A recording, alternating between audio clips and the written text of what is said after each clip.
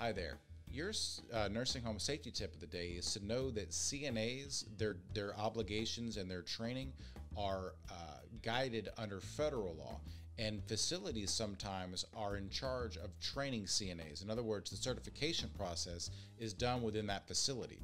So if you're seeing CNAs typically doing a poor job, then that could possibly mean that the facility's training is poor.